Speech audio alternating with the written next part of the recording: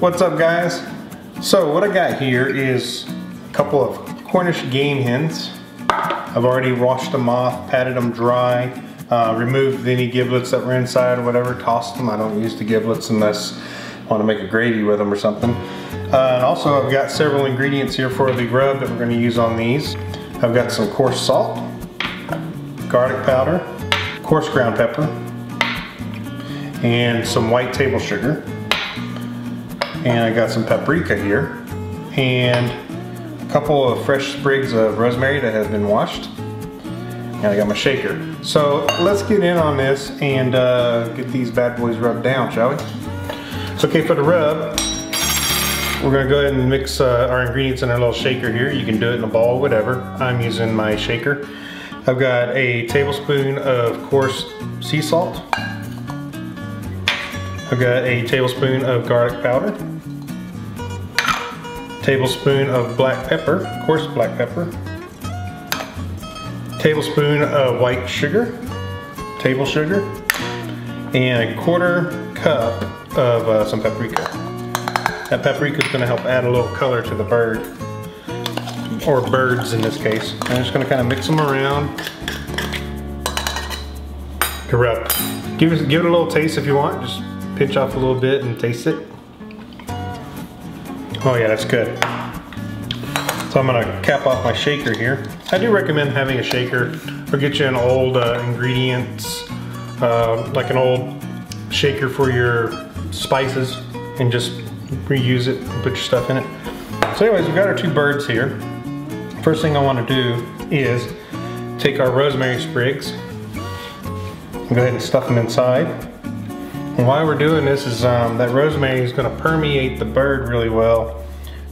If you don't have rosemary sprigs available, you can always add the rosemary to your rub and just coat the bird real good with it.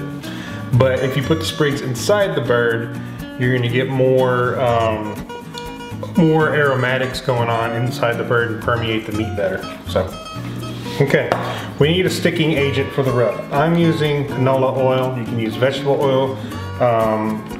Usually I like to use some kind of cooking oil. And just kind of, you don't need a lot, just enough. Just like that. Just enough to coat everything real good. Get it all over the wings real good, all over the legs, flip them over, rub them down, oh no! Yep, just flip them back over. That one's rubbed down real good, and you got some excess oil in your hands, go ahead and kind of transfer it to the next bird. The oil will also kind of help brown up the skin some as these cook.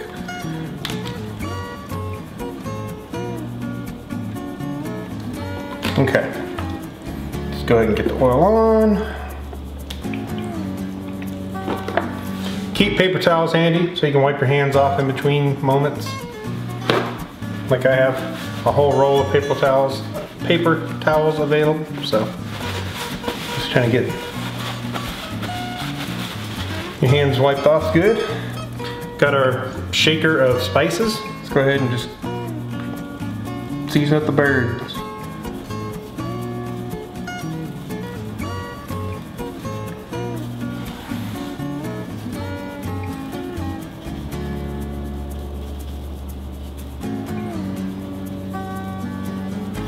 I love that color that paprika gives to a piece of meat. It just looks so good. Flip it over, flip this one over.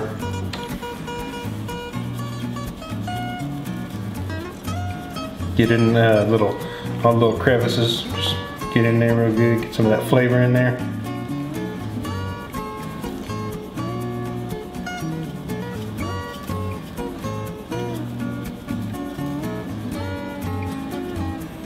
Okay.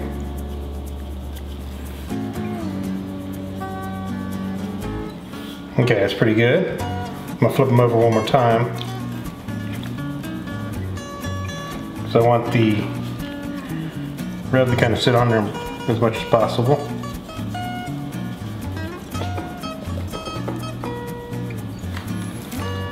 And it's important that you have the birds dry, because you can see sometimes if there's any moisture, it'll knock your rub off. And there we have it. 2 fully rubbed Cornish game hens. So I still got some rub left in here. So what I'm gonna do is when I put them on the smoker, I'm gonna sprinkle all the extra rub on these right before, just any that might have come off the birds in the fridge. But I'm gonna let these sit in the fridge for about 2 hours or more. You can let them sit in there however long you want, really. Longer the better, honestly, because you're gonna get more flavor kind of set up like a marinade, and it just makes the meat even better. I wouldn't do it overnight though, then your spices might be a little overpowering, but I'm gonna cook these for dinner. It's about almost 11 o'clock here, my time right now, so I'm not gonna put these on until about 4 o'clock or so. We'll get the smoker set up here briefly, and we'll go over setting that up for this smoke for this particular cook. So see you in a bit. All right guys, what I got here is some mesquite base lump in here. I'm going for more of a hickory flavor on these Cornish game hens, but I've got a mesquite base lump. There'll be a little mesquite in there, not gonna hurt anything. The hickory should be way more pronounced than anything. You typically should go with like an oak base lump or a pecan base lump, but mesquite won't hurt anything. I just already have mesquite in here from a prior cook. So yeah, let's get a little closer here. Okay, this is only gonna be like an hour, 2 hour smoke tops. So we've got our base lump charcoal in here already, a lot of little pieces. I want to burn them up just so I can get rid of them.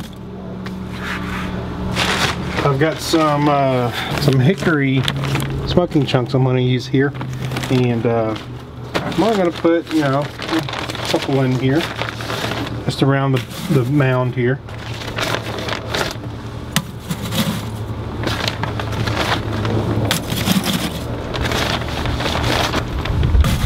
Just kind of around the center flame where I'm going to be lighting this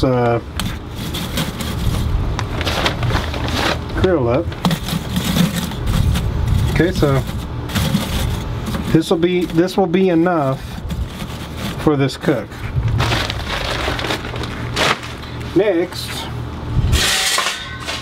I'm gonna take my chimney, set it right on top for the moment. Put a little bit of this oak.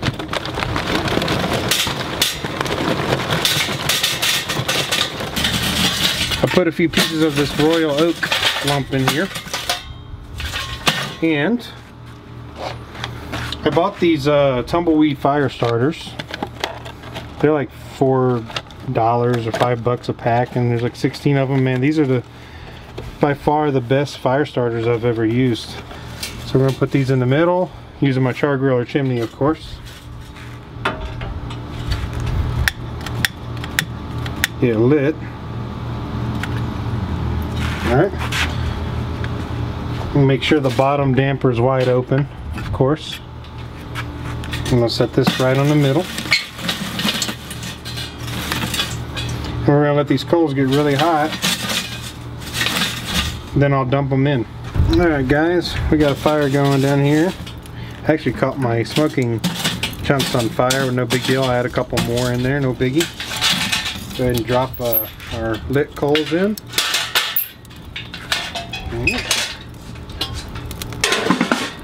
Okay guys, we are sitting about 235 right now on the grill, which is okay. Still a good smoking temp. I'm gonna lose some of that temp anyways as I get this going. Let's go ahead and get the birds on here. Now I want to cook these babies with their backs down.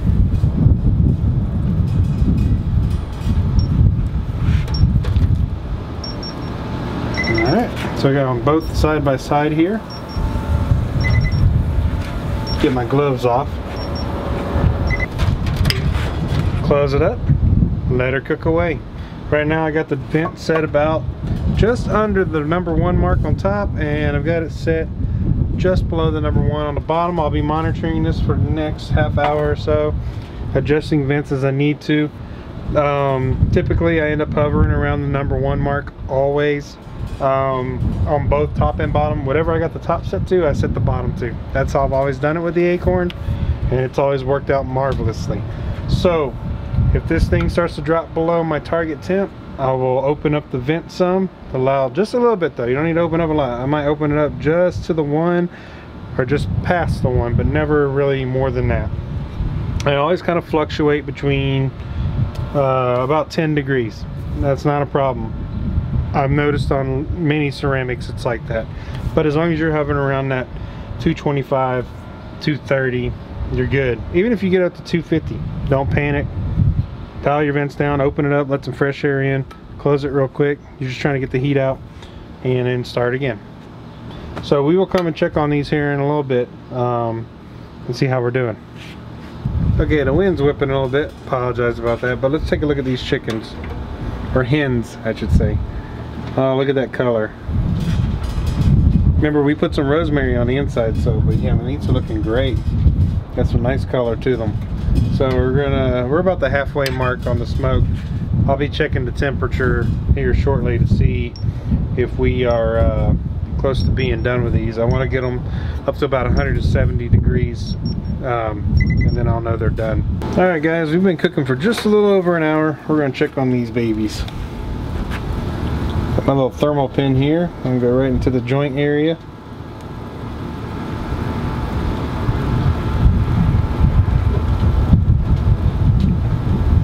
Getting close. What I like to do, as you can see, these are getting kind of dark. What I like to do typically is I'm going to put some foil over top so it kind of reduces any chance of them getting any darker. But man, they smell great. So we'll get back here when they're done. Alright guys, here's our Cornish game hens.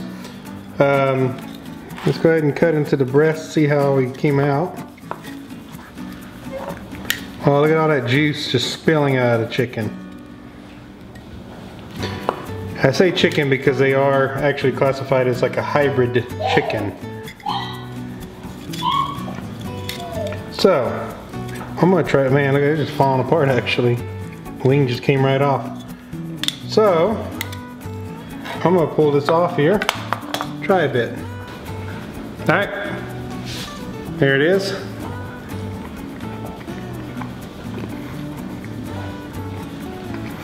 So good, man. I'm gonna get some more in.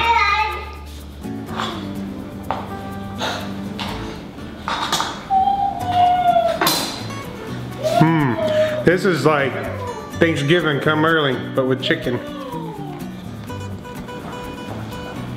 It's so good, man. So if you guys get a chance, plate them up with whatever side you want, whatever you prefer.